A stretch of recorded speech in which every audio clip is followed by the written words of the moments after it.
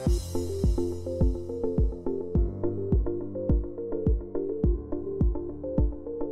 and welcome to Medical Dialogues Journal Club. I'm Mr. Zaman and today I'll be talking to you all about an original research article that was recently published in the Journal of Diabetes.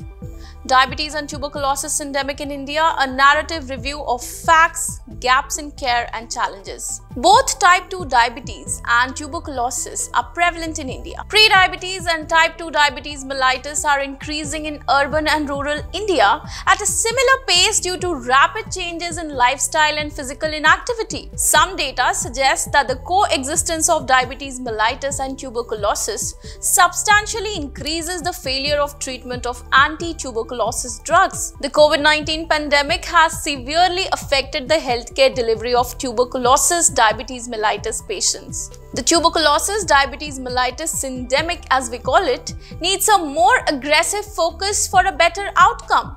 So to discuss this study further, we have with us today the lead author of the article, Dr. Professor Raju Vaishya, who is a renowned orthopedics and joint replacement surgeon with an experience of more than 35 years.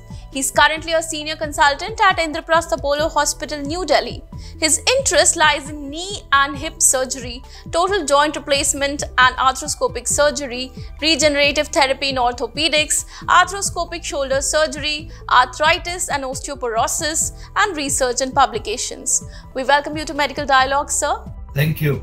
Sir, we went through your paper on diabetes and tuberculosis syndemic in India and would like to know what were the aims and objectives of this study. I wanted to review the published literature on tuberculosis and diabetes in India, which are very common in our country, and especially to see and understand the burden of these two diseases that are causing dual epidemic, or we have termed it as syndemic, means synergistic epidemic of two or more diseases. We also aim to find out the gap, constraint, challenges in the care and treatment of these two important and commonly prevalent diseases in India. Thank you, doctor, for providing clarity on the aims and objectives of your study. So, what are the main reasons for the coexistence of diabetes and tuberculosis in the Indian population? We believe that there is a bi-directional relationship between tuberculosis and diabetes.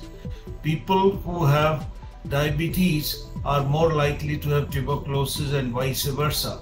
In fact, 15% of the adult tuberculosis patients were found to have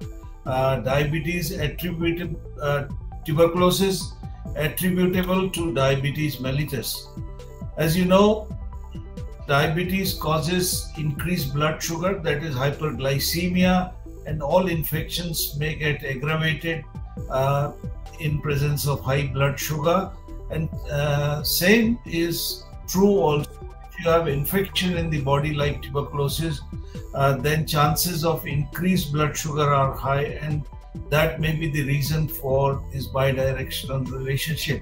Moreover, there are studies to suggest that in diabetes patients, mycobacterium tuberculosis that causes TB infection, there is mutation.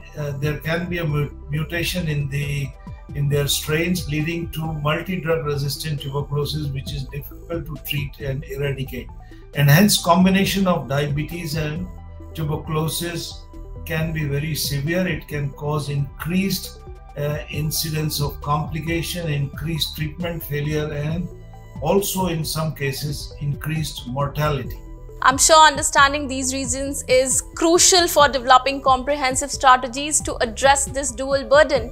Now, building upon this understanding, I would like to know about the pharmacological treatment options for TB and diabetes mellitus in patients with TB diabetes mellitus comorbidity. Basically, if someone has TB and diabetes together, both need to be treated more aggressively with conventional treatment, which is used for the treatment of tuberculosis, like antitubercular drugs, and treatment used for diabetes in adults like insulin or oral hypoglycemic agent.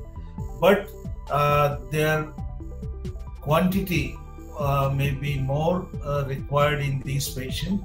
Secondly, there may be some treatment failure, especially in cases of antitubercular treatment, and that has to be monitored.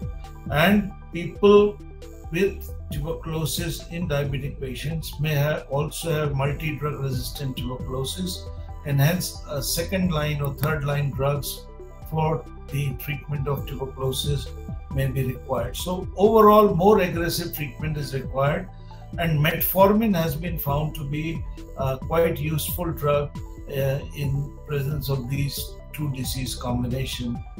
All right, doctor. And lastly, if you could tell us about the results and conclusions which were drawn from this study. In this review, we found that the prevalence of diabetes and tuberculosis is substantial in India, and it is also labeled as, in inverted commas, the capital of these two diseases of the world. And hence there are enormous burden of this disease in our country. And uncontrolled diabetes mellitus increases the risk of failure of treatment of tuberculosis if it is coexisting, and hence special care is required in these patients. Thirdly, the convergence of tuberculosis and diabetic syndemic recently during COVID pandemic has raised further problems, because there are more number of diabetic cases reported during this pandemic, and the treatment care which is required or which is often given to diabetic and TB patients was severely hit during the pandemic, and hence many of these patients had mortality or uncontrolled diabetes status or ineffective tuberculosis treatment. So COVID has added a third dimension to this syndemic of tuberculosis and diabetes.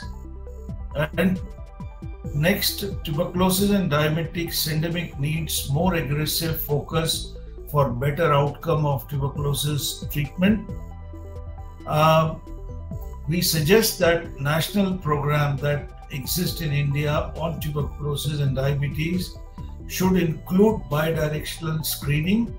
That means patients who are diagnosed with tuberculosis should have compulsory screening for detection of diabetes, and vice versa. Those who have diabetes should be screened for tuberculosis.